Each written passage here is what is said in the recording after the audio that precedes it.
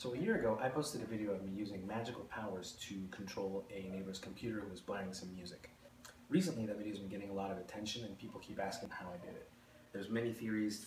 People think that it was Bluetooth speakers or iTunes sharing or something else like that.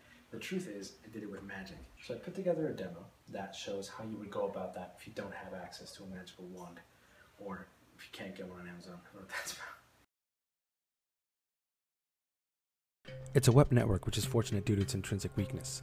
As data moves between client and router, initialization vectors are distributed, and since some IVs are weaker than others, it's easy to predict their contents and eventually the network key. So the first thing we're going to need is lots and lots of IVs. As you can see, we've only got about 450, so it's necessary to break out our request reply attack and speed things up.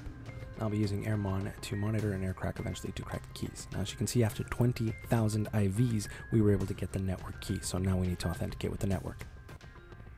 Okay, looks like we got in, so now we want to start Responder so we can start capturing some of the traffic on the network. I blocked it out here, but what's happening is there's some SMB traffic going on, which means that those computers are trying to start some sort of file share. This is a normal thing that computers do on networks. We take those password hashes and throw them into John the Ripper, and as you can see, he was able to crack the password hashes in about 5 seconds. So now I have the administrator username and password for both computers. I'm using PSEXE, which basically lets me log in and launch a payload program, but the first computer blocked it because it has NIDs, so I'm going to use Veil-Evasion, and I had no problem. With the second computer, I used Responder again to use a man-in-the-middle attack and inject the beef hook.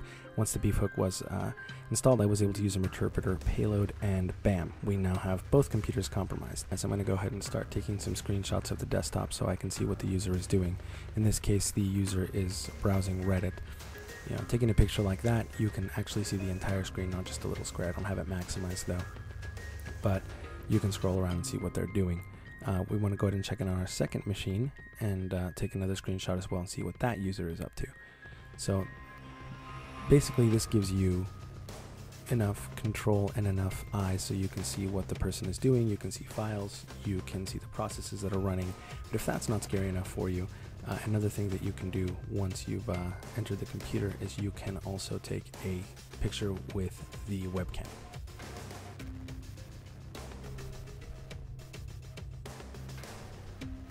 Once you've got a Meterpreter shell, anything is possible.